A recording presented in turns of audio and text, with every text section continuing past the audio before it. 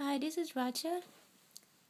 I've got a question from Anita from Greece asking me how to do garter, border, and also the chain stitch. I have a perfect example of garter border right here. See that? You have kind of raised effect instead of smooth edge. You have more rough effect here. So these are garter border. And this little border right here is a chain stitch border, and all you have to do is just crochet 4 or 5 chains and then do the single crochet, and I will show you how to do that. To get garter stitch border effect, you need to do knit every row. So this one you knit and then knit the other side and knit again until you get the desired length you want. I have here a few rows of knitting that I did. Excuse me, my needle falling down. I knit a few rows and it's begin to look like garter stitch here, and I'm using straight needle. So what I need to do is knit. So I'll show you one more row of knit. This is on straight needles. If you are using circular needle, you will need to do knit one row and purl one row and alternate it until you get the length you want. So that's all to it for garter stitch. We do garter stitch border a lot on like a blouse or children clothing, so that the edge won't curl up. And on this little jacket here, it has only 4 rows of knitting, so the edge is still a little curl. So I think it will work better if I add a couple more rows. Here I got garter stitch. You can see this rough effect of the edge. Okay, so I hope that helped you. Just knit every row on straight needle and knit and purl on the circular needle. And now we're gonna go to the chain stitch edge part. How do you do that? So it look very pretty, but all you have to do is just do the chain stitch. So I'm going to let me buy off this garter stitch, and then I'll show you how to attach that chain stitch edge to this. It might take me a few minutes to do this. Cast off.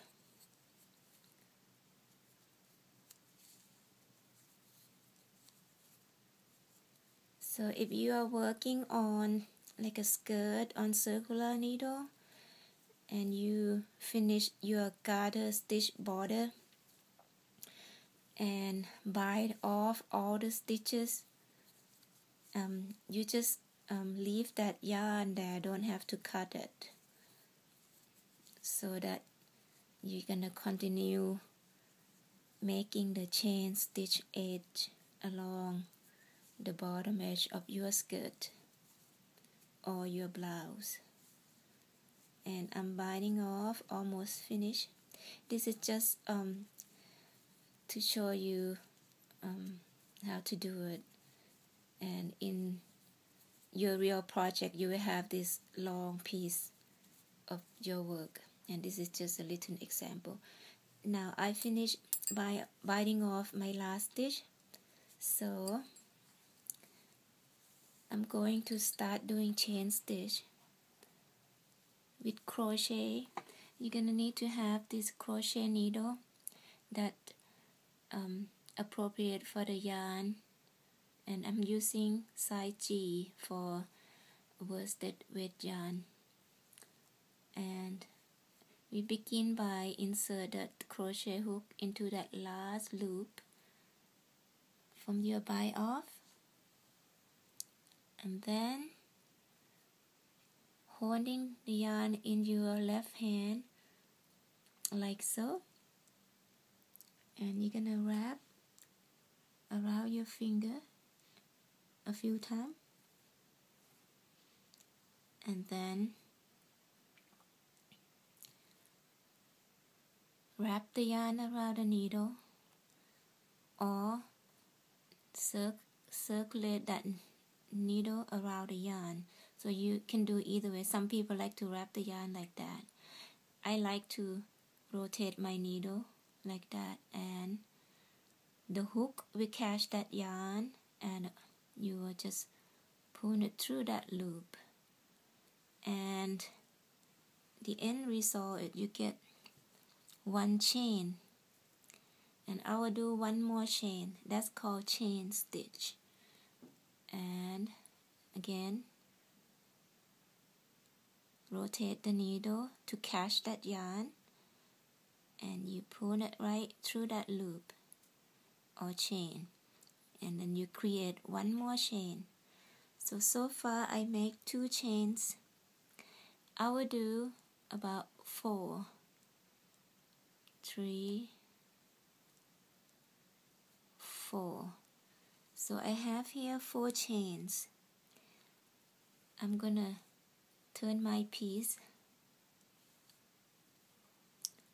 and I will skip 2 stitch on my project edge here. Skip 2 stitch. I'm going on the 3rd one. So put your crochet hook right into that 3rd stitch, and go grab that yarn with the hook. Again, do the same thing. Wrap the yarn around that hook and grab it and bring it through. Now, sometimes I do it the slip stitch, just slip right to that chain, and you'll get one section of the edge done. Sometimes I will do, take this stitch off, so I'll show you different way of doing it. Sometimes I would do single crochet,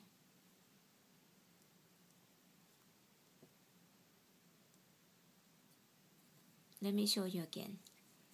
Single crochet is put your crochet hook in there, grab the yarn and bring it up and leave it there on the needle, and you go get more yarn, wrap it around and pull it through both loops at the same time, and you get single crochet. So it depends on how I look at it. If I feel like it look a little too tall, I will do slip stitch, and then if not, I will go for single crochet. With this yarn, for me, I think slip stitch look better. So I'll go skip 2 stitch, insert my needle, grab the yarn and pull it through. Again, start from beginning, make chain 1, chain 2, chain 3, chain 4, and go skip 2 stitches, 1, 2, go to the 3rd one and insert that hook right in that 3rd stitch, grab that yarn and bring it through and bring it through that chain again. So keep doing like that. 1, 2, 3, 4. 1, 2, skip 2 and insert to the next and do slip stitch. Okay, this yarn is a little big. I'm doing it big so you can see how the chain edge look.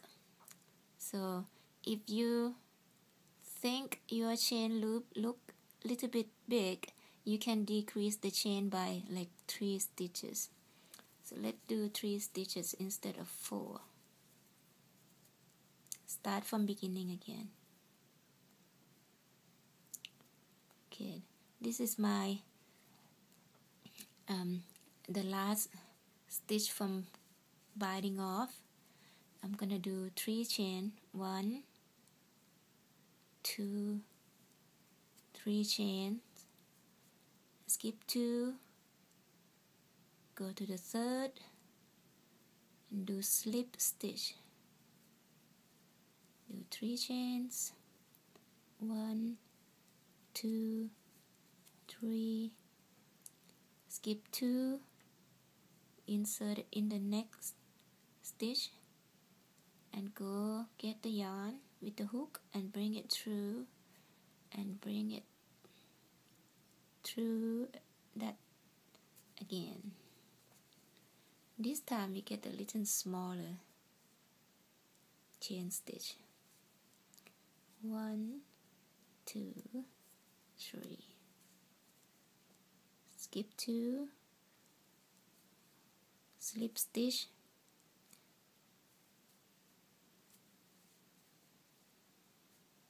there you go. So you keep doing like that until you go around the edge that you want, so it will look like this. Okay, I hope this helped you. Thank you for watching.